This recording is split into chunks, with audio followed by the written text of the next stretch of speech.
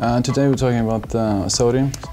Sodium is like an arcade game, typical sort of arcade game, sort of enveloped in a nice social framework on home. Essentially, we got what we regard as a typical sort of PSN arcade experience straight within home itself, with all the sort of social elements that home has to offer.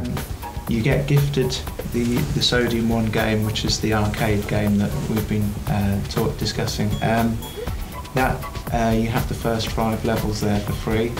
You can pay, as we said, $4.99 for the full 50.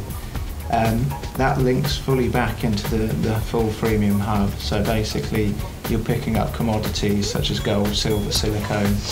Those can be traded in for Sodium credits, which you can purchase virtual goods and t-shirts. We're going to be releasing apartments. When you're playing the Desert Quench game, you've essentially got bar outfits if you want to be one of the bartenders, and there's a whole glow range, glow sticks, animated t-shirts, glow shoes. So we'll be partying pretty hard in that space. So when you're fighting in your Sodium 1 tank during the day, you'll be partying hard during the night in the event space. The Desert Stomp, the Scorpion Stomp game, essentially 64 players in the instance can stomp those together. It gets quite good fun when somebody gets the Scorpion you're after, and it's very social, the Desert Quench game. So Sodium 1's just the beginning of one of the large sort of format arcade grinds. Sodium 2, etc. will be out.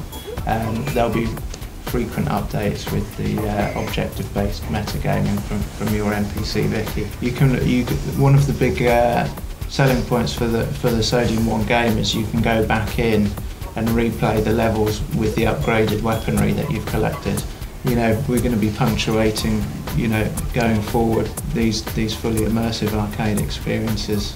And we really look forward to developing it further and building a nice community around our product.